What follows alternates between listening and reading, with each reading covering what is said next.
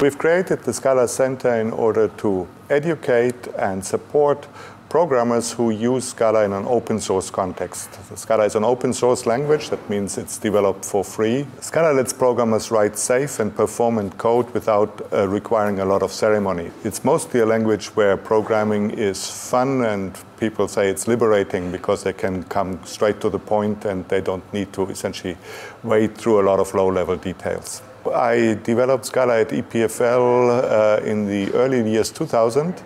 It was mostly an experiment to find out whether object-oriented programming, the industry standard, could be combined well with functional programming, which had been pioneered in academia for quite some while before already. There are very successful MOOCs that we run here at EPFL with more than 400,000 students inscribed so far in our courses. Today, Scala is very widely used with probably 500,000 users.